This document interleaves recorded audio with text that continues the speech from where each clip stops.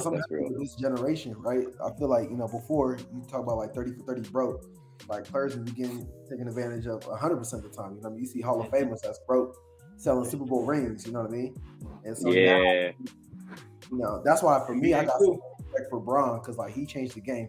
He put his people on, they got empowered, they multimillionaires, and he changed the game, and everybody else from KD to Kyrie, production studios, clothing lines, whatever, like everybody's kind of following suit. And now this financially literate thing is a cool thing now from an athlete perspective.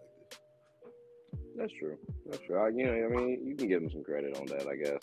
I understand. I respect that. Okay. Is he a LeBron hater or not? I wasn't sure if y'all caught that. Like, yeah, he's a LeBron hater. He'll never admit it. But man, he was rocking the LeBron jersey last night.